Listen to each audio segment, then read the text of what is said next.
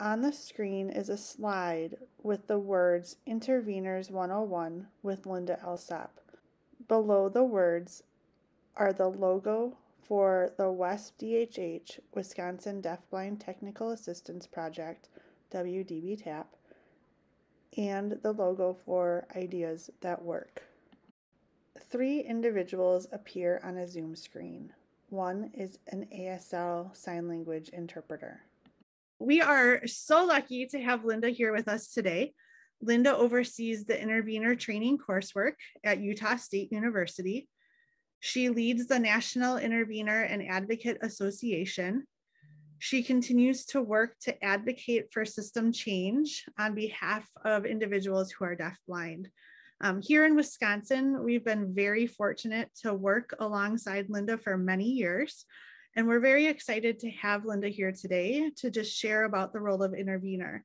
So I'm going to turn it on over to you, Linda. Thank you, Jen. Can everybody hear me okay? Okay. If anybody has problems hearing, I know my mic gets a little glitchy, so just put it in the chat and I'll try to accommodate. So thank you, Jen, for that introduction. It's been my pleasure and continues to be my pleasure to work with Wisconsin. You have such a wonderful state and progressive and open-minded and very much advocacy for children who are deafblind. So I appreciate your attendance today. I'm excited that so many of you want to know about interveners and what this is all about and why children who are deafblind benefit and need them. And hopefully it will give you information that you can then share or use to articulate what this is all about and to advocate for the students with whom you work. So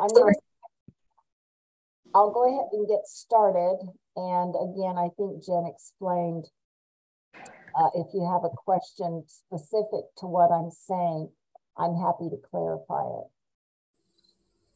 So I'll just share my screen here and we'll get started.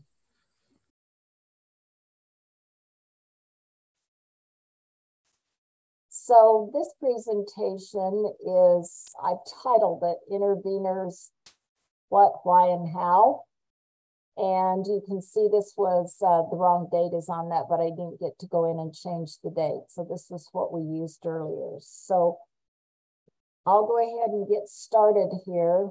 I always try to remember to think of Annie Sullivan and Helen Keller.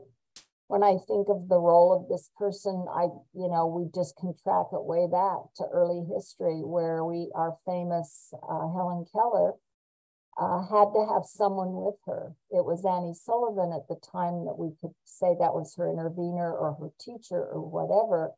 But she had to be there. And if you study Helen Keller's life, you'll find that she always had someone with her. It wasn't always Annie Sullivan, but Helen said ever since she took my hand on the doorstep of my home, she's been not only my eyes and ears, but also a light in all dark places, a bond between me and the life of the world. And this really says what we're going to talk more about, what the deafblindness is a disability cuts our children, our students off from the world in various levels or degrees, but it is a dark place. And so what we'll be talking about is, what we can do about that to change that. If we think about just a definition of deafblindness, every state has something a little bit different, but this is the one I use. If we think about what deafblindness is, we have to talk about information flow, right? So we talk about how the brain forms and the fact that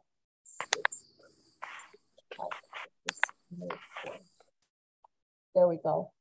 Information is really important. And if we look at videos of brain development, all of the early development is based on information. The information, auditory, visual, tactile, movement, everything goes into the brain There are little neurons that register that information, that save it, that connect it to other parts of the brain. So information is what we all have to have and what we have to rely on. So with our typical vision and hearing, we get it, right? We all get that flow of information. Babies get it from the moment they're born. They have that. Now, when we have a loss of one of our senses, our strong senses are, of course, vision and hearing, because those we do at a distance. But if we have one of those, we have a shift, right, in learning. So a child with a vision loss, they use their hearing to compensate for the lack of visual information. And it works well. The hearing can compensate. It's strong enough. So our visually impaired people do very well. And they use their hearing. And actually, we have research that shows that the brain actually develops more ability to use auditory information because the visual neurons are not being used. So if we think of a child who's hearing loss, who has a hearing loss, those were the students I worked with initially. They have to rely on their vision to compensate for their lack of hearing. And it works, right? So when I taught my deaf students, I used visuals. I used ASL and sign language as a visual information, and it works. We can make that compensation, and we can teach that way. What changes here is that when we have a student with both, we have both vision and hearing loss, no matter what the degree, we've got a shift now in the flow of information. It isn't the same. It's not what you and I have, or the typical sighted and hearing child. This natural flow isn't there. It doesn't occur. It might come in pieces. It's incomplete. It might be distorted if there's CVI issues or if there's central auditory processing, but basically it's not complete and it can't be accessed. The student can't access it and it's not reliable enough for learning. So neither one of the senses, no matter how strong they are not strong enough to compensate for the lack of the other one. So what we're talking about in the purest sense of the word with deafblindness, it's a disability of access, and it's access to information. That's it. We say we have to have information. Well, this disability prevents access to information, and it's mainly visual and auditory about the world. There can be other access pieces, but such as other disabilities. But we're looking, basically at vision and hearing. So I'm often asked about how do you know if a child's really deafblind, and I still see and go in and work with teens who don't put the label deafblind because the child has a lot of hearing, or the child may have a lot of vision, and so they don't think of the child as a deafblind child, and then the supports aren't there. But if we just ask the simple questions, which John McGinnis did years ago, was, is there enough vision to compensate for the lack of hearing? Is there enough hearing to compensate for the lack of vision? If the answer is no, then the child is learning as a deafblind child. The learning shifts. Whatever label is there on the student, it's the learning that shifts. I'm involved with a student right now who, because she has a mild to moderate hearing loss, has not been determined as deafblind. Her vision is all over the map, but because they think her ability to hear is enough, they haven't given her educational programming specific to deafblindness, and there's a lot of issues related to that. So if we look at this and we say, well, okay, now what is it? So if we have a lack of access, if we don't have a compensatory distance sense, if we can't say to ourselves, I'm sure that hearing is compensating, or I'm sure the vision is compensating, then we have a learning style that is different. Okay, so if we look at the way you and I learn, or those of us with vision and hearing, this is pretty much the way we all learn. We learn a lot directly with hands-on experience. Secondary is what we're doing today. We're listening to other people talk or present. the majority of what you and I, or those of us with vision and hearing, have learned has come incidentally. It's just automatically, it comes with the flow of information. We don't have to worry about it. We don't have to work hard to gather it. When we walk into a room, we see who's there, we see the clothes they wear. We get all kinds of information that comes to us incidentally. And so that's pretty much typically how we all have learned. Now, if we say for a child who's deafblind, this is again where the difference is. And so we have to flip our pyramid upside down and say for these children, incidental learning is not efficient. It may not even occur, but it's not very effective. There might be some flow of information, but the incidental piece is just not strong enough, especially for learning.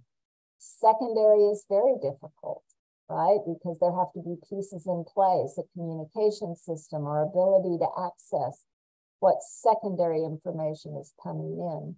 So direct experiences or hands-on, that is really the best and only way some of these children will learn. That doesn't mean they won't pick up information or be able to do some things, but we're talking about progress. We're talking about kids who learn and are able to make progress in school.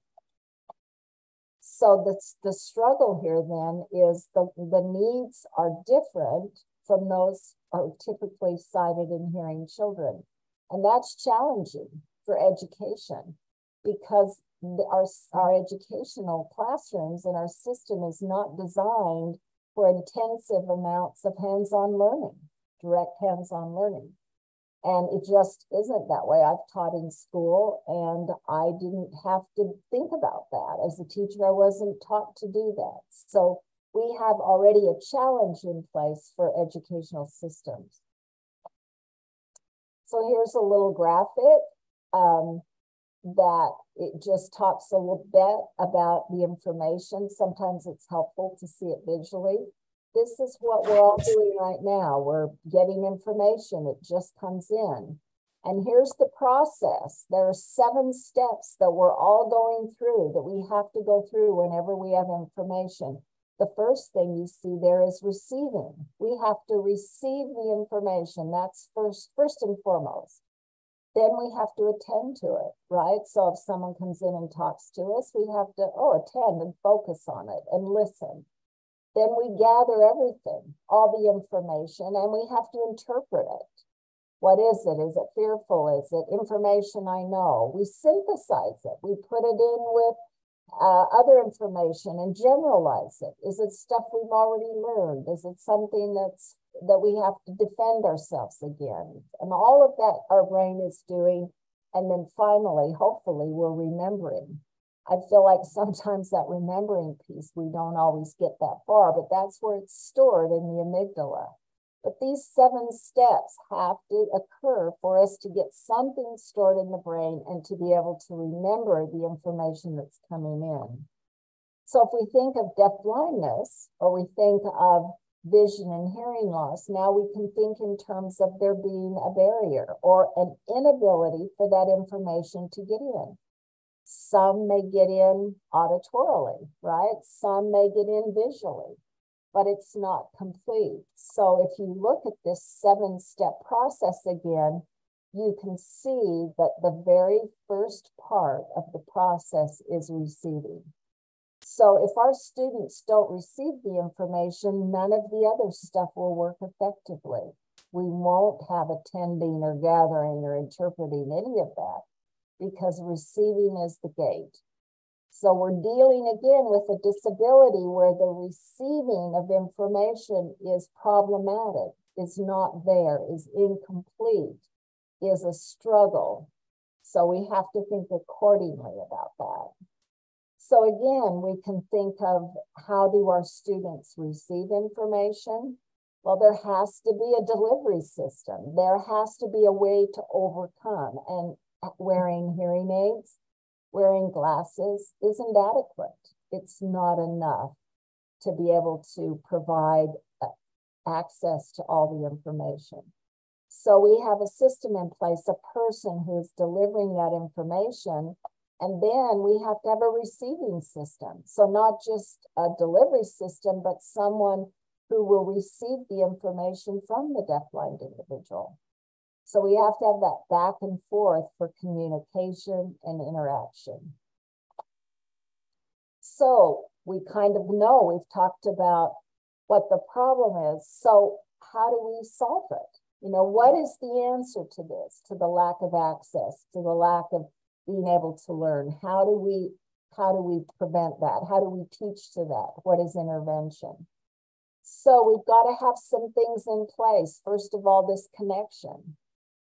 It is such a disconnection. And if you ever want to have an experience, try putting on a blindfold and put earplugs in, and then try going about your day. See what it's like to be disconnected from the world and the information that you need to function. It will open your eyes terrifically. And I always have my students do this. So again, we just said this, it's got to provide access to as clear and as consistent as we can visual and auditory information. And then we have to have the in and out, the communication, because again, one of the very most crippling things about deafblindness is the lack of communication. Because of the lack of incidental information, our children don't just develop communication naturally, a system. They don't necessarily develop the way to learn it or to express themselves. So we have to have that in place. And then there's lots of research on social and emotional well-being. It comes out almost every week to me. It's really a big deal now, not for kids with disabilities, but for all children.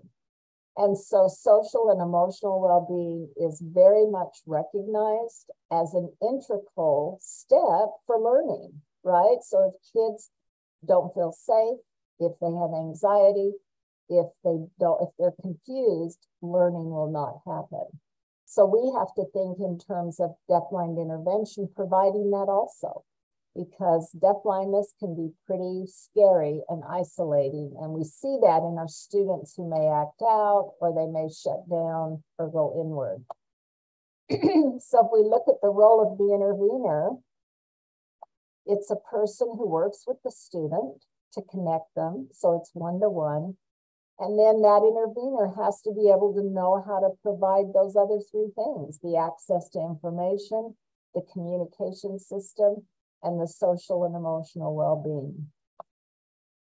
So if we look at the role of the intervener, it's these three things that we just talked about. It's to provide what's missing, what the disability itself will not provide, what it takes away, what it provides a barrier to.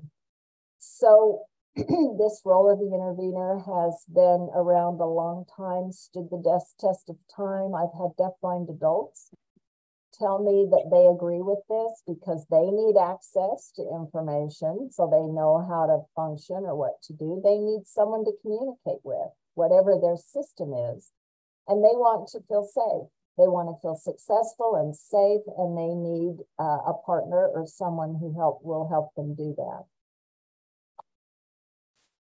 I wanted to throw in here a little bit of research. If anybody wants more, Jude Nicholas is from Norway. He's a researcher whose research I've followed over the years because he does a lot of brain research related to deafblind children. He's probably one of the few that's done it over time. And he just put out a document on tactile working memory, but he talks about his research and then he has specific strategies that you can implement. So again, we can send that out if you're interested. But this is what he said, one of his quotes: "Children with deafblindness do not utterly lack the ability to share social engagement and attention with others. Some people feel that they can't do that. Instead, they do so, though, through bodily tactile modalities." So it's a tactile modality. So without the vision and hearing being strong enough, the tactile modality steps up as one of our major things to do. And the bodily tactile modality is important. So if the access to the partner's body is such that the person with congenital deaf blindness can make sense of what the partner is doing, they can have joint attention. So you can see that in the picture. What he talks a lot about is tactile communication, tactile experiences, joint attention through tactile experiences. So again, the research shows how important that is for these kids to be able to communicate. Another quote I liked, he uses the interaction partner when he, in this research, this program that he's put out, he didn't use the term intervener, but you'll see everywhere, interaction partner, interaction partner. So nothing happens, nothing occurs without a partner. So he says that person plays an essential role in conveying and interpreting messages and utterances, but is also to engage in conversations that have mutual interaction and equal participation. In this communication approach, the sensitive and responsive competencies of the partners are seen as crucial for the child's learning and motivation. Crucial, meaning it has to be there. And those partners need to have highly developed skills, sensitivities, and insights to participate in the world of children with deaf blindness, where touch and proximity are crucial. I remember early on when someone would say interveners are not going to work, that's not a good idea because they're in the child's space. You know, they have to be too close to the child, or they have to touch the child too much. Well, here's our research now saying you have to do it. It's crucial. It is part of intervention for these kids. There is proximity, there is touch, and there is a partner. Now, again, I wanted to give you that research because it's helpful.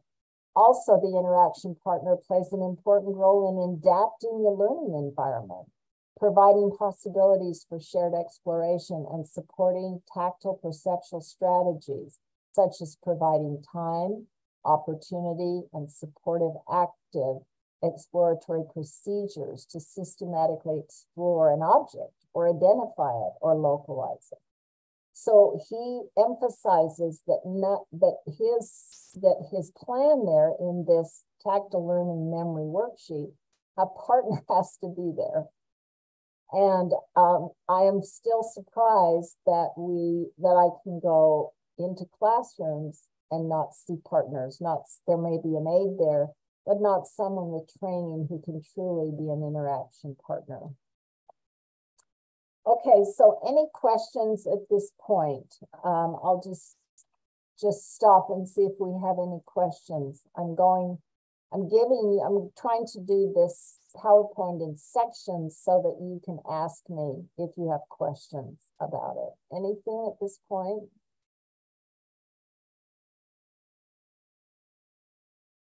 Jen, anything I need to respond to? Linda, this is Jen. There's not been anything in the chat, and I don't see any hands raised at this point. Okay. All right, so we'll move on and just say, one of the things that happens is that there's this feeling, or when districts are sitting down to decide what an intervener is and does, a classroom aide is often assigned to the deafblind child. So we will see an aide or a paraprofessional that is there with the student, but that person doesn't necessarily have any training. So what's the difference? There is a booklet that is on the intervener.org website, and maybe Jen, you could put that in the chat.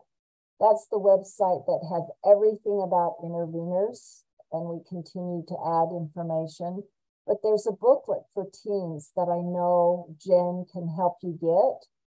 But it has in here this chart that talks about what's different between the intervener and the paraprofessional. You can see they both work under the direction of the classroom teacher. The only exception I've seen to this is that sometimes the intervener works from a co-op or is in there by an agency.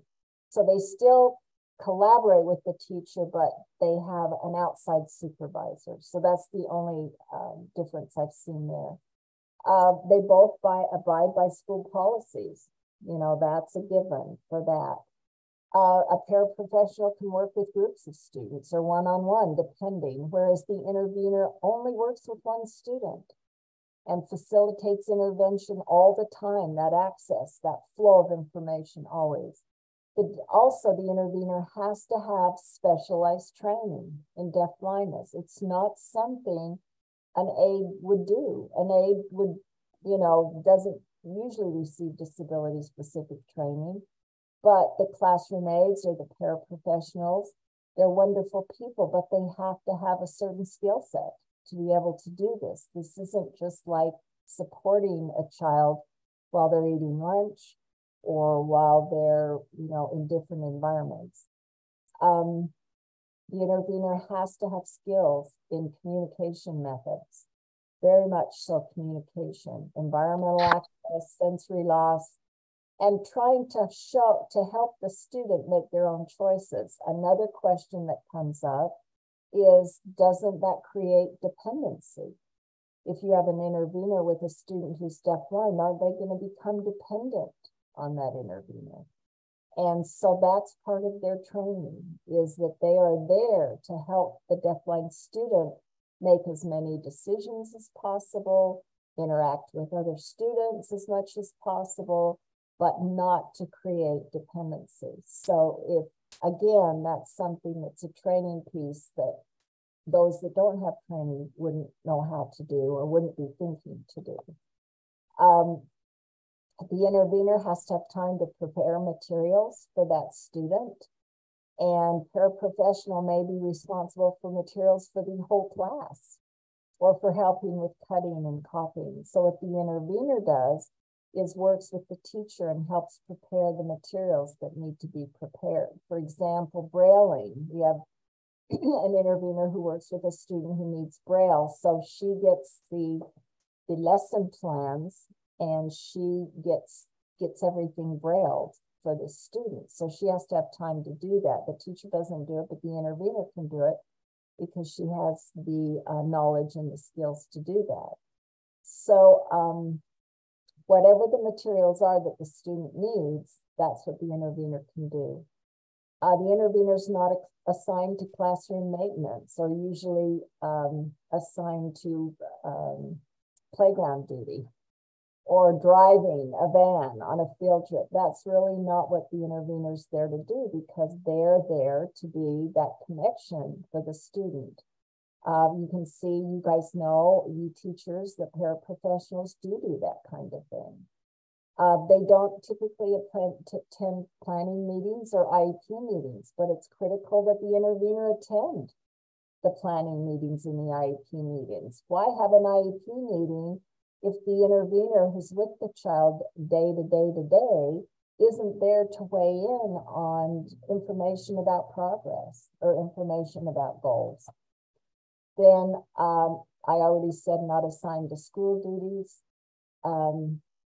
They're also very mindful of connecting the deafblind students to other children, to other students, to peers, being a bridge to the world, making sure that that child feels safe, that there's interactions going on so they can have friends. Again, deafblindness isolates, cuts you off, cuts these students off from their peers. And that's one of the things that they are trained and work very hard to do. So they are different from an aide. And when classrooms or when IEP teams are considering it, they often will say we're fine because an aide is in place. But again, the question is that the child's needs aren't met because that aide would have to get training in order to be able to provide intervention that's deafblind specific. I wanted to just give you a few of the child outcomes change in children. As we think it through logically, if we just put logic and common sense to what we know about the brain, about information, we know that if you put someone in place with that student that has the skills to give them the information and communicate, we are going to see child change. We are going to see progress. I can tell you that in all the years I have been working and training interveners, there will be progress. I have never seen a situation where these students don't make progress. This was a small study that was done in a state under a deafblind project person, where they did some pre and post. So they got with a trained intervener, this was the change that was done there. 13%, of course, joint attention. What's really important is to notice 25% social skills went up. That's pretty big. 38% increase in self-determination, choice making, 50% decrease in behaviors, 50%, and an increase, of course, in all these other skills. We know that students who are deafblind have behaviors. That's been since ever I remember in defining or understanding deafblind children and their classroom experiences, and we see behaviors. Very typically, we see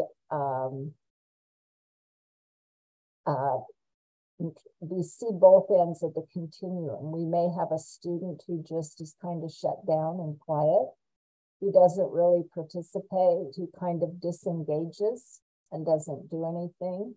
The other thing we might see is a student who yells out, or who throws things, or who drops things, or who refuses to engage, or who gets up and tries to escape. So there are different behaviors that we will see. And I'm sure those of you, if you've worked with deafblind children, you know what some of those are. Some of those also can be related to sensory issues. And what we know, especially for those children who have tactile communication and engagement with their hands, we know that some of those self-stimulation behaviors really decrease because their hands are in use for other things. There's 63% exploration and 88% time in a calm state. That's fabulous. That's a lot. And 100% increase in expressive communication. I mean, this is a small study, but I see this again and again. It is indicative of what we see with that intervener there. And the expressive communication is huge. You know, if we can pull it out, because these kids many times aren't expressive. So we've tried to do bigger studies. There's also an old study, the VIPS study, that we can give you information on, but it was similar. The behaviors, the calmness, the increase in expressive communication always go up. I guess I left this in here so that you would know that intervener.org has resources. For families, there's a family guide there that you can just link on, you can share with maybe any of the families you're working with. Deafblindness in the Role of the Intervener is a video that you'll find on that website that is, some people need to see it in action, and a picture that will show interveners in actions. And that's a good one to show and share. Comparison of interveners and paraprofessionals. I just showed to you.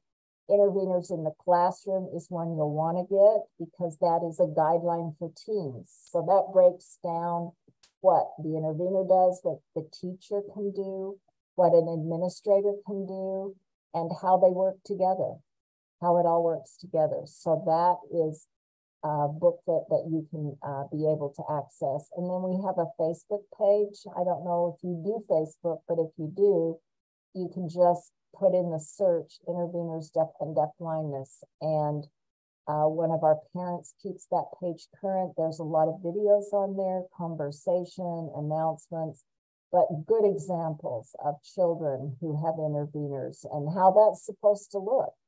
We always want to see, what does this look like? So there's some resources.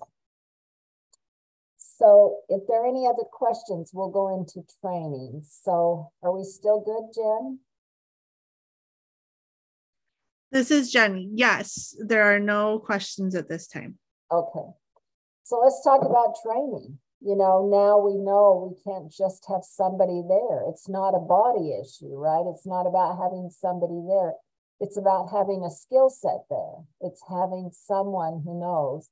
So if we use the term interveners, it did come out of Canada with an OR spelling. Anyone who has those skills could be called an intervener. So I can go in and act as an intervener for a deafblind student if no one else is there to provide that specific intervention. So as we're talking about it specifically here, it's a job title, it's a job description, it's a person in educational settings. But just know that that doesn't mean a parent can't develop those skills and act as the intervener, or someone else, a teacher can do that also. So what we had to do, again, we've been doing a lot of systems change since 2002. And so we had to come up with competencies for interveners. And that was done and approved by CEC in 2008. And those are listed on the website. So if you want to see what those competencies look like, we had to say, well, just like us, any of us that have been teachers or related service providers, we have to have competencies and knowledge and skills. So those were approved by 2008, and with some change, those are still being adhered to today, especially in higher education. For a long time, I did training of interveners through on-site, monthly on-site trainings, through workshops and that kind of thing. And that is still occurring today. It may be in the state that you're in. What I learned and what the research supports is that it's very difficult to develop the level of skills and competence that you need in what's called like a monthly training or an in-service training or whatever. It's just not, their accountability isn't the same as if you're a student. And so I moved over to higher ed in about 2006 with the grant, and now totally support, because I've done it both ways. I know what the progress was that I saw. So why is higher ed important? Well, it's the foundation for all of us, right? We all, teachers, related service providers, everybody has to go through some kind of higher ed training to be recognized as a profession. Interpreters have had to do that. Related services providers all go through that. We know that state and local systems will recognize the value of training through higher ed. You know, some states have said, well, there'll be a paraprofessional, but if we want them to be valued at that higher level, then they have to have some kind of higher education. Universities and colleges have structures in place to sustain and to ensure quality, to sustain it. There's rigor. The instructors have to be qualified. The program has to be evaluated. There's accountability for learning. Knowledge gain is done. There's personal attention. There's supervised practicums. So when I talk about higher ed training, these pieces are in place for training today. It's something that we have worked on, and there are several universities. So there's 3 of them right now that I've got here in case you get to that point where you'll be recommending or wanting to know where training occurs. Utah State University, I've had a training program since 2009. Central Michigan has a training program since 2016, and Shawnee State University in Ohio has started their program in 2020. And so they're kind of in the beginning stages. But again, 3 good programs that are available to train. Shawnee, I don't know if they're doing out-of-state students, but certainly USU and Central Michigan are. So if you know of someone or you see an intervener being assigned to a student, it's important for you to be aware that the recommendation is for higher ed training, or at least we're working on that to try to elevate and show that these people really have a very specialized skill set. There's also a credential. We were told early on in our systems change work that you have to have a level. You have to have something that recognizes the competencies that these people have. So we do have a national intervener credential that's been in place for a number of years now. It's through higher education. So it's through any of the higher education people. It also is helping. We're trying to do a lot of systems change that I'll share with you. And the credential is a way of showing that. So, just like you have licensure as a teacher, or an interpreter has licensure or a certificate or a certification, that's the same type of pathway here. There's also NRC Para, which provides credentialing to these people, or NIA, the National Intervener and Advocate Association, which is the group that I work with, which Heidi and Jen and Jolene are a part of. And that's because, again, we're trying to recognize that interveners are not paraeducators, are not paraprofessionals. They are a level above, and they are more like an interpreter. So if someone asks you and said, well, how do you view them and what their training is? Well, their training is viewed more as an interpreter is. If any of you are interpreters, we've got our interpreters here with us today. You can be sure that they have gone through higher ed, that they've passed tests, that they have to have a certain skill set in order to be able to do what they're doing for us here today. And that's very similar to the pathway that we're on with intervener services.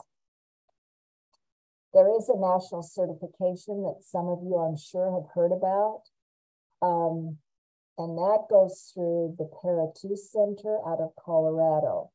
And that particular certification is based on people who get the certification outside of higher ed. So if any of you have questions about that, this is a state or a group that can go through what's called the AHOA modules, open hands, open access. They though still have to do they don't do a practicum, but they do a portfolio that is reviewed. And then this Para 2 Center will award them a certificate. But the difference is that it's outside of higher education. There isn't a practicum involved. So the field of deafblindness itself is still really diverse in terms of what training pathway people are on. We also have some states that are doing their own training. And I don't know if, I know that Arizona, I think I saw some people on from Arizona. Arizona is doing they're doing training, and I think they're providing a certificate of completion or something. But the important thing for you to take away is that it's kind of all over the map right now. There is, we have been not far enough down the road to get the consensus on all of what the training should look like. And so when you're out there in the field or talking to people, you may hear a diversity of opinion. Someone's saying, well, they're going the certification through the Para 2 Center. Others may say they're going through higher education to get their credential. I just wanted you to be informed of that and to know that we still have diversity, and we're working hard as a field to try to come together more on this so it's not so confusing. But right now it is a bit confusing if any of you have questions. We also recognized early on in about 2006 that we needed a national or a professional organization like interpreters have. We kind of looked at how that practice evolved, and we've wanted to say, well, that's a good example of how a practice evolves. And they have their own professional organization. There's the Registered Interpreters for the Deaf. There's the National Interpreters for the Deaf. There's several organizations, and then in a state, I think each state may have their own. But the idea is there is a professional organization in place, and that's the same thing for teachers. We have the NEA nationally. I know that OTs and PTs have their own professional associations that they work with. So this is now the professional organization for interveners. And it's NIA, National Intervener and Advocate Association. Here's the mission. We have a group of interveners who lead out in this. They are credentialed higher ed interveners that serve on the leadership board. And we meet with them, they weigh in on this, and they helped come up with this mission statement.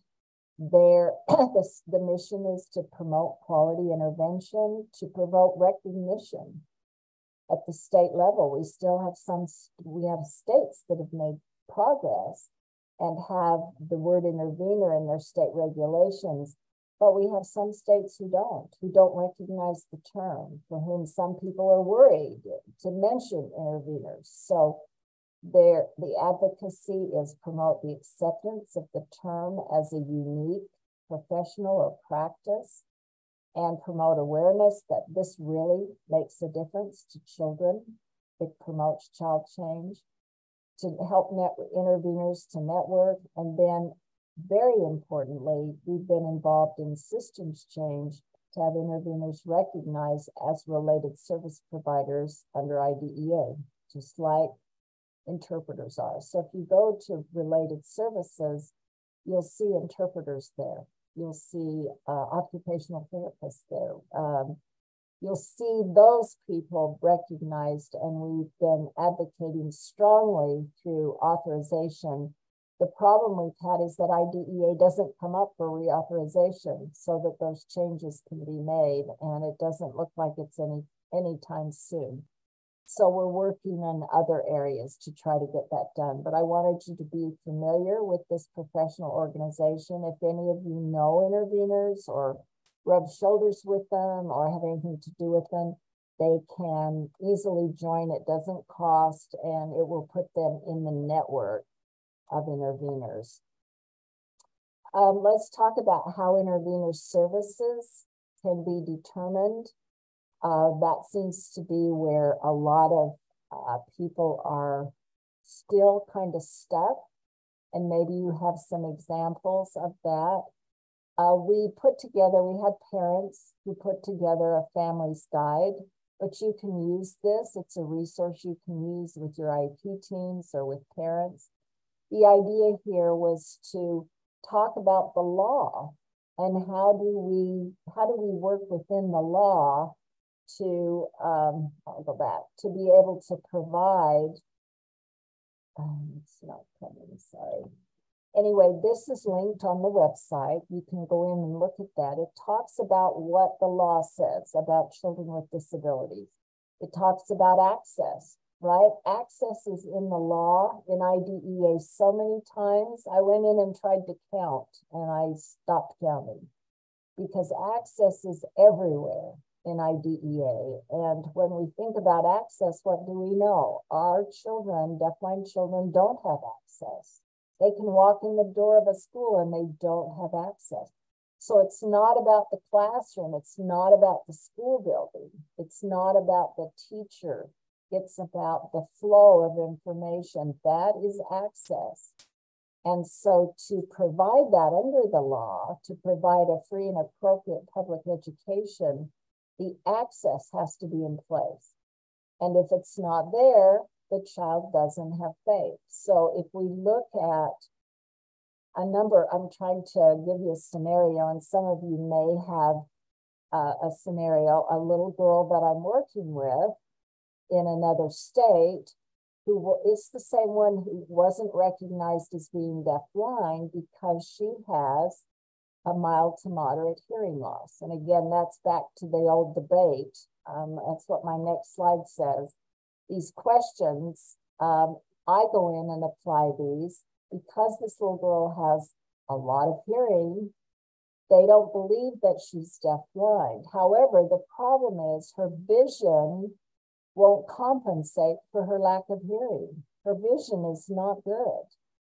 And so she's missing lots of auditory information. She gets a lot of it, but she misses a lot of it. and therefore she can't use her hearing as a compensatory sense. So we have a student who's deafblind who, number one, hasn't been recognized as such. She is now, of course, the parents really involved in advocacy efforts.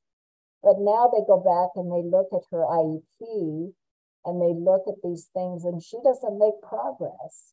I'm sure many of you have seen this. A lot of our deafblind students don't make progress. They can go year after year with the same goals on their IEP.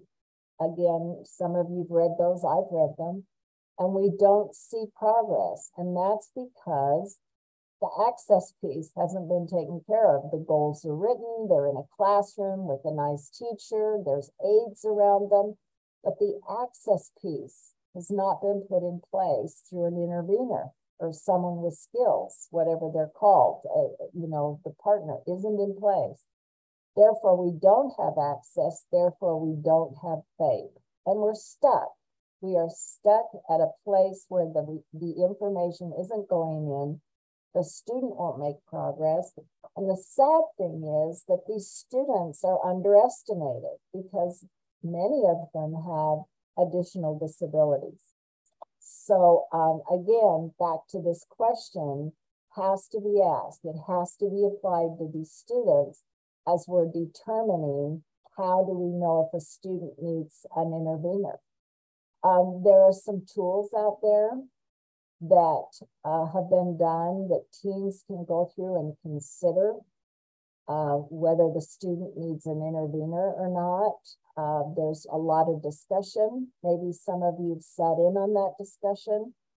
How do you know if the child who's deafblind, it's this? Now, in your state, there'll be different language in your regulations. So it may say that a student to be deaf has to qualify for a certain level of hearing loss. Or it may say that for a student to be considered visually impaired, they have to have a certain acuity loss or field loss or CDI or something like that. So states will have on their regulations how you know if a student has hearing loss or can be considered deaf or can be considered blind. Many states don't have anything that talks about how a student can be considered deafblind on their regs. And I know that Wisconsin is doing great work there, getting the term deafblindness into the regulations.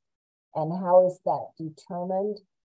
I can tell you that it can be a struggle if we make it so complicated. I got an email today from a parent who said to me, and I don't think she'd mind if I share with you her email, her text, because she's the one whose daughter has the mild to moderate hearing loss.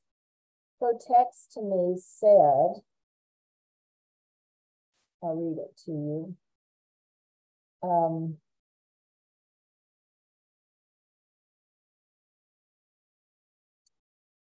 She said, can you tell me what's the legal standard for deafness to be deaf? She said, what's the legal standard? Well, there isn't, as far as I know, maybe one of you know, a legal standard for deafness, but I've never known that. My background is in deaf education. I'm a teacher of the deaf. But, every state tries to put something in writing, but to be considered deaf, is where the teen has to discuss that. And it's not just about meeting a criteria to be a deaf student or the criteria to be a blind student. Our deafblind students may not meet that individual criteria. So we have to look at them as what the vision and hearing are in compensation. So I'll be calling this mom back later and we'll be talking about what is in their regs. How do you, because she's trying to make a case, again, back to this, that it's very much harder than it needs to be. Any comments on that? I know so many of the cases I run into and work with, It still has to do with people recognizing that they don't have access because they have some vision or some hearing. So any comments at this point on that? I know you're practitioners. You guys are in the trenches with these students. You live this every day. And so I want it to be clear to you, how to think about this, because it can get very confusing. Linda, this is Jen. Okay. There is one question in the chat related to this, is just, so what I'm hearing is that it's really up to each individual IEP team to make the determination. Is that correct? Well, that's what the law says. You are correct. That's what the law says. However, if you have an IEP team that does not have a deafblind specialist there, or someone with expertise in deafblindness, they're not going to know how to make that decision. So that's the caveat there. They need someone there, and it can be a Heidi, a Heidi or a Jen or a Jolene. It can be someone from the project. It can be a deafblind specialist, but that decision should not be being made without deafblind expertise at the table. Did that help? So, if we follow the law, yes, but it would be the same thing as we have to see what services, what occupational therapy services a child needs and determines what they need, but we don't have anybody with expertise in OT there. You think about it that way, it's crazy. And I've talked to even to interpreters and parents of kids who are deaf, and I've said, how does your team determine if your child is deaf or hard of hearing? And they say it's pretty simple. They don't hear, or they can't get information from the classroom. So they have to have an interpreter. It's not a big, huge, complicated discussion, but it seems like in this field, it's more complicated than it needs to be. I think the key to that is you've got to have someone at the table with you who has the expertise to contribute to that discussion. Because a number of kids, including the one whose parent I sent you the quote by, they determined she wasn't deafblind and they didn't have expertise at the table. Okay, so I just wanted you to be familiar a little bit with what's happening nationally. Things are shifting nationally. We've got the level of where you're at in the classroom with the students, but we're working very hard to have these things recognized on a federal level so that we don't have to keep battling this. And the Alice Cogswell, Annie Sullivan Macy legislation has been around since about 2014. We've been trying very hard to get that passed as a bill in Congress. You've probably heard a little bit about it. It has Title I for children who are deaf, Title II for children who are blind, and then Title III for deafblind. So if you look at the bottom one here, students who are deafblind will have access to trained and qualified interveners. So this is, you don't have to read all of this. It just shows you that it's for all sensory lost children. And specifically, what is important in the deafblind arena is the wording that says trained and qualified interveners.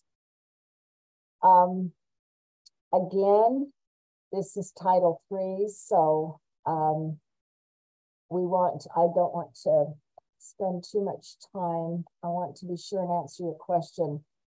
We've advocated for intervener services to be inserted right here. Here's related services. Here's the wording from the law. And you can see there what related services means. It's in section 300.34 in the law. And you can see right here, interpreter services. We've asked that intervener services be added right there. You can probably see it before psychological services and after interpreting services. So that's what our advocacy has been the last few years. We've been doing it a number of years. One of our problems, we don't find that people are in a disagreement at the federal level. We just find that because IDEA doesn't come forward, there hasn't been a vehicle to add this language or this wording. But we also have asked to, because every service here has an explanation. So interpreter services are explained, speech language pathology services are explained.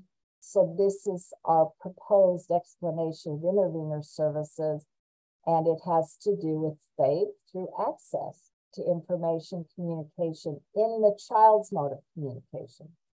So that's wording that you may see. We've done advocacy work on it, but I wanted you at least know that there's efforts being made at that federal level to try to change. You know, we see change in the trenches. We see change, you guys, or teachers, parents, anyone who can recommend these types of services and ensure, as you're working with these children, that they have this access. You can, you know, bring up the questions, ask the hard questions about what these students can and can't do. I wanted to also, but this is personnel prep. Also with letters, we have a very strong Senator Casey, who's from Pennsylvania, who's very much an advocate for deaf and deafblind children. He has been very supportive. He sent a letter.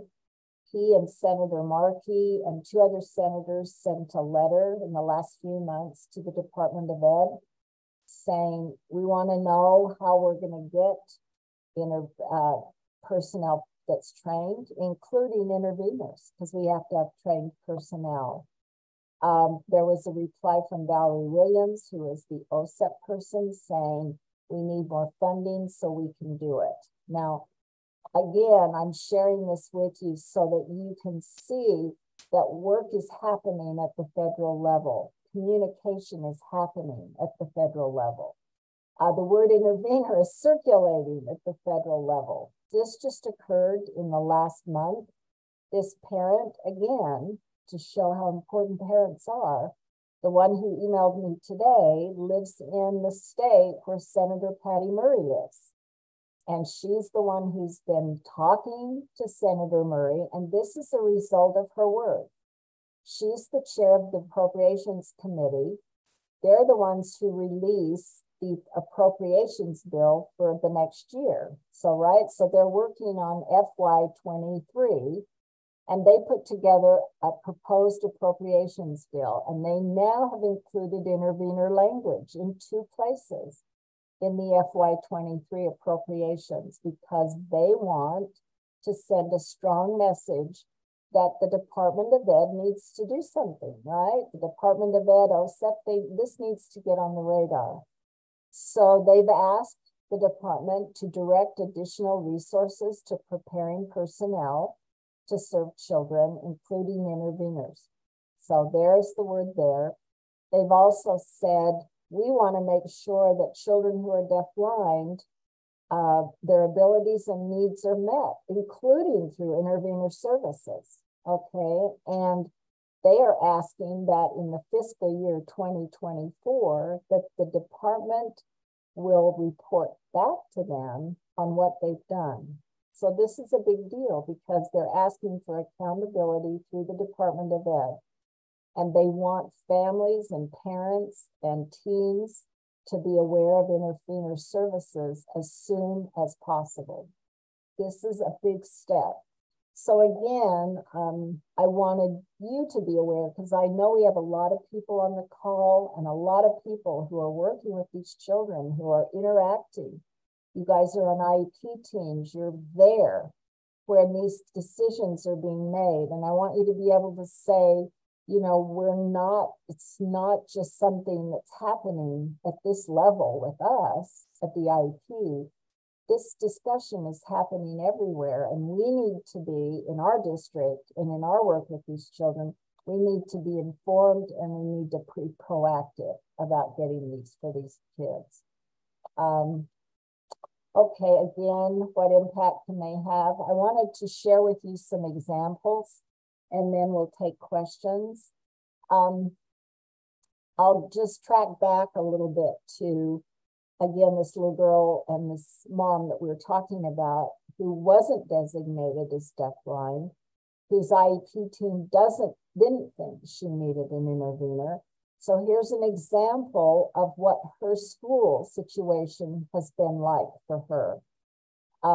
I've told this story, I think, to Heidi and them, but I'll share it because it tells so clearly the impact of even a mild to moderate hearing loss.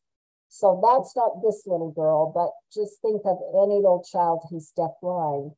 She was in a classroom where her teacher was working with her, and her teacher gave her a tissue, pulled out a tissue out of the box, and then handed it to her and said, blow your nose. And this little girl sat there with kind of a blank stare on her face and didn't do anything. And then the teacher said again, more impatiently, blow your nose. And then she put the tissue out toward the little girl. Well, the little girl took the tissue and then she tried to put the tissue on the teacher's nose so that the teacher would be blowing her nose. And of course, at that point, the teacher took the tissue back, got impatient, and just, did it for the little girl.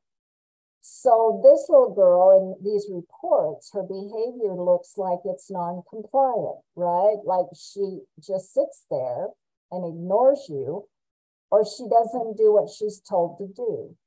Now, if we think about a mild to moderate loss, those of you that might already figure this out, she was missing these little pieces of information. She could hear blow, nose, but she couldn't hear your or my, right?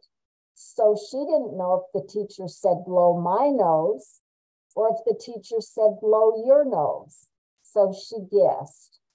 So if any of you now, as you go back and you work with your students, you look for that stare, look for that blankness, and then ask yourself if you're just talking to these students, because their approach to this little girl was, we'll just talk to her, she'll get it. If we just keep talking to her, she'll understand it all.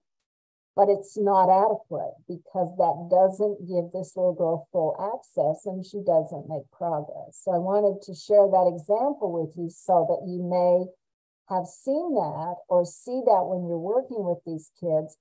If there's no response, if they don't seem to be getting it, you've got to ask yourself, am I sure that the information got in?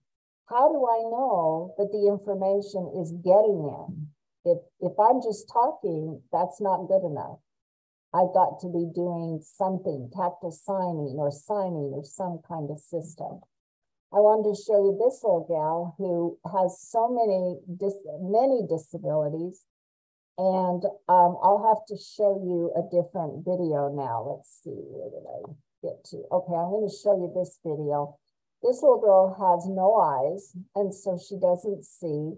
She has some hearing, but not enough, and always has been underestimated in her schooling. Again, that's another one of the sad things about deafblindness is our students are underestimated because if the information's not getting in, there's no system to get it out. So their evaluations and their testing is not good. So I'm going to pull this up to you so that you can see it. I couldn't get it to play in my computer, in my PowerPoint. So just give me a second.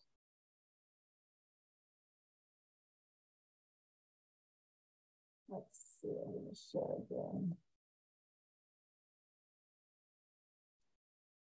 Okay, so they're doing math, and this little gal they've started doing more and more communication with her, but it's all tactile. Again, she does tactile communication. Her intervener here, I didn't get that up to you. Let's see. I have to try it again. Sorry, I'm slow here.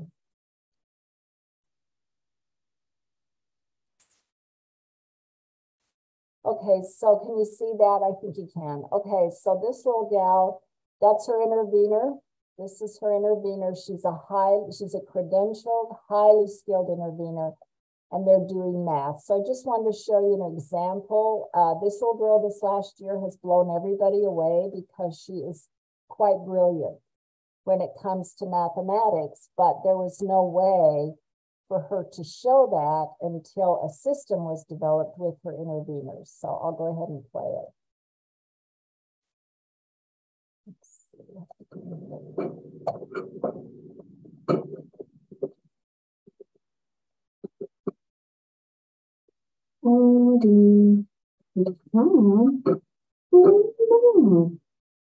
Now, it's time for now. We're going to multiply our numbers today. We're going to start with multiplying fours by fours. We're going to multiply our numbers today.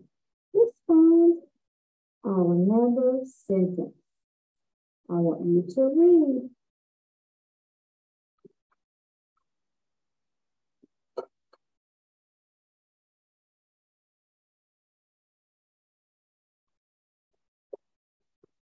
Okay, 4. You said 4 times 1 equals what? What does 4 times 1 equal? We've got to find out. We can also add 1 plus 1 plus 1 plus 1 and find the same as 4 times 1. So let's check it out. You read. 1 plus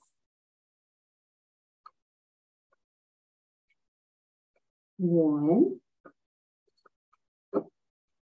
plus 1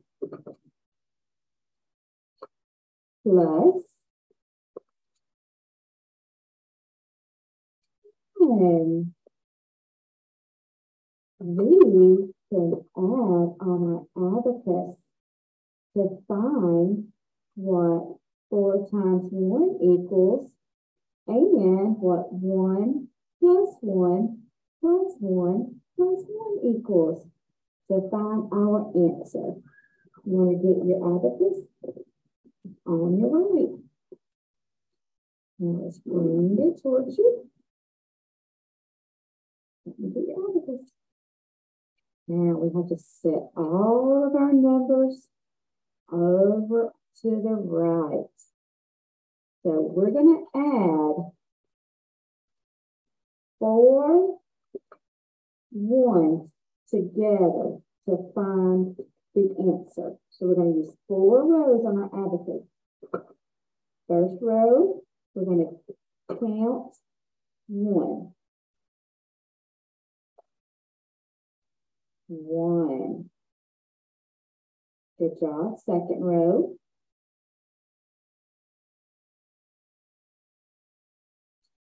Good job. 1. Let's get out the third row.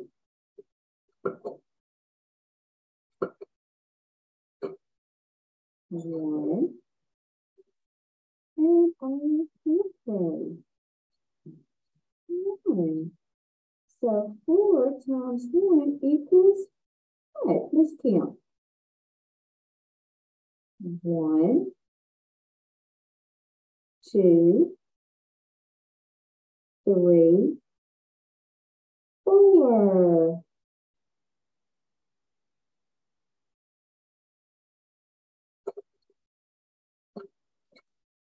And stop. Good job. You counted 4 and stopped. Okay, we can put our abacus back on the table on the right. Now we have to find number 4 on our number line. So when you find 4, tell me to stop. We'll start with 0.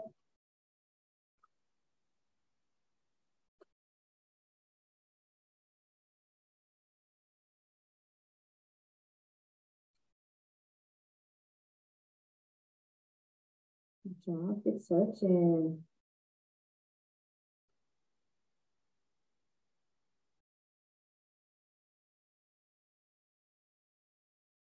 Stop. Good job. We stopped. All right, let's take our 4 and put it at the very end of our number sentence. And let's read. Okay, so I wanted you to see this example. This was early in the year. This little girl just, she started with the number line, and this is kind of where they started. Now she's counting numbers way over the hundreds, and she doesn't have to do such labored, moving the beads on the abacus. But they have found this intelligence related to math, and the issue was that she had to have a way to get it out. Her hands are involved. She's had a lot of barriers, but with the work of the intervener and the good people around her, she's doing math beautifully. And she counts and does by tens. When she gets to 10, then she does 10, 20, 30.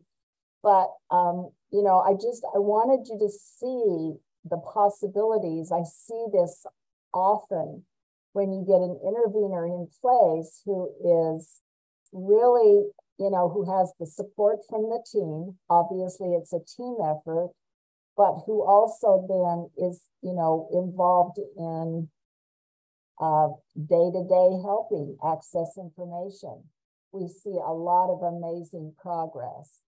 I know we're getting close to the ending. I'm wondering if there's any questions now. Jen, do we have some questions?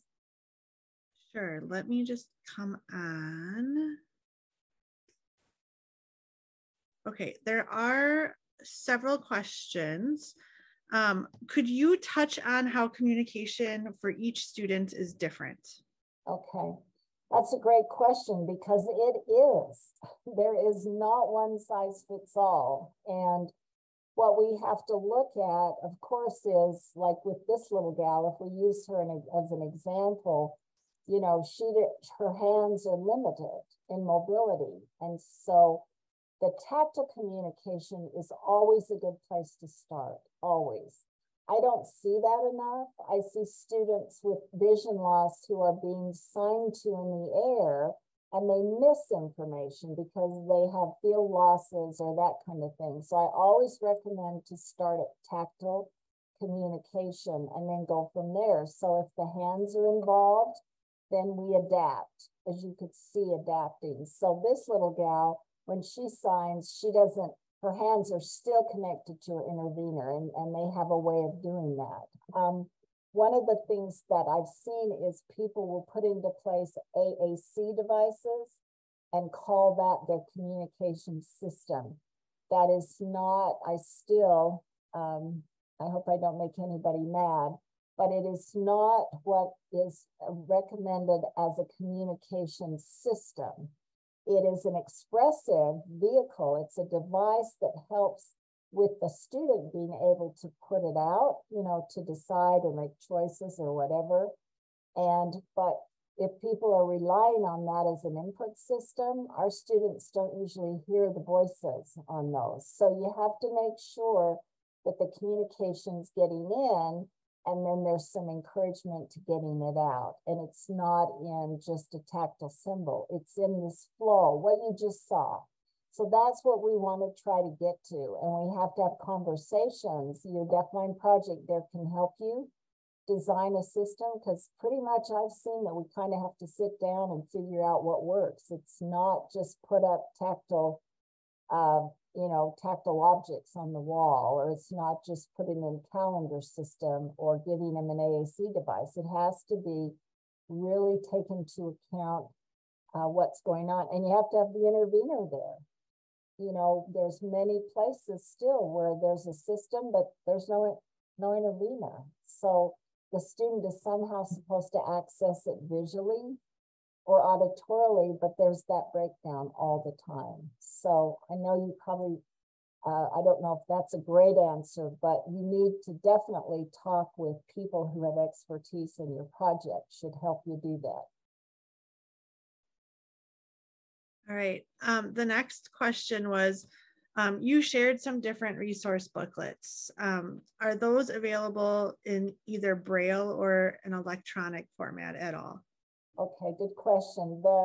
They are available electronically. We haven't had them brailled, but you can get the electronic version on the website of the parent handbook, the ones for parents. The ones for the teens, we can, that's purchasable, I think, for $7, but we can send you an electronic version if you want it. It doesn't, because it's published, it doesn't come across very well electronically, but if you need that and don't want to purchase the booklet, we can get that for you. And then we did have a couple of requests to possibly get a copy of the presentation slides. Okay, and I can send, I still don't get the technology. We can't download it. My PowerPoint is so big that I can't just send it as an email to Jen, but I can always send it to you. We've talked about doing it as a Google Doc, right, Jen? So we'll work on that. So sure. Have a copy of that, yeah. And I can help you with that too. Yeah. All right. Is there research that proves that higher education training makes the intervener more impactful with a student? That's a really good question. And that's still being debated in the field. Let's just say this. Is there any research that shows that an interpreter, higher education makes an interpreter better than if the interpreter did their own self-study or did online modules or went to some workshops? What would be the answer there? I mean, we don't have that. We don't worry about that with these other areas because higher ed is the way the world has worked and the way it's accepted. When I'm working on a federal level, they always, you know, if you look in the law, it's recognized differently. But I can say though that there are some excellent interveners out there who have not gone through higher ed. And they have great instincts. They have, you know, they have a good way of knowing how to do it. So, but the issue is in our field, they're not paid very well. So with the higher ed piece in place, the certification, they actually can, in many states, be paid better. They're valued better. Otherwise, they're still viewed, and I've watched this for probably 10 years now, they're still viewed at a lower level. So even though whatever training we get to them, whether it's higher ed, whether it's through a certificate, it's still what they're viewed at in the trenches. It's still how they're paid, how they're retained. We have a big turnover rate. My own state has a big turnover, like over 50%. Part of that is because they're not getting good pay. They're being trained in Utah. They're still considered by the agency that they're in the School for the Deaf and Blind as a paraprofessional. And so do you see kind of, we've got a balance there. It's not that we couldn't have a great intervener outside of higher ed, because we do. And on the same regard, I've had some students come through higher ed that I don't think are the best interveners. But the bottom line is, what would we recommend? What would parents want? If we ask parents, what do you want? Do you want the highest trained possible person with your child? Do you want to work with someone who's at that level? Or do you want to work with someone who still is trying to figure out what they're doing, you know, because they don't have the skills and the competencies they need? So it's a great question, but the answer is very complicated. And you know what my opinion is from being in the field for so long, that's that's the only way. My belief is that these people are going to be elevated and recognized for what they need to be. And higher ed does, we're all that. We've all been through higher ed. It does require us to step up and to be accountable for what we're doing. So it's that level that really makes us all do better. So that's other than that, we haven't done a research. Some people would be very mad if we tried to do that. So anyway, you can see we have a difference there. But I can guarantee that those that have gone through my program that I have seen credentialed, like the gal you just saw, they're tremendous. They're terrific.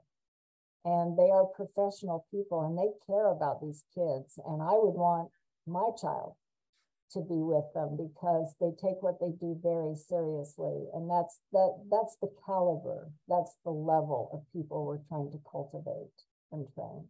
Good question. Any others? So there are several other questions, but unfortunately we are out of time. But what I'm wondering if maybe we compile that list of questions and work with you to get some answers and then share it out with everyone who signed up for the presentation today, if that's okay. Sure. Okay.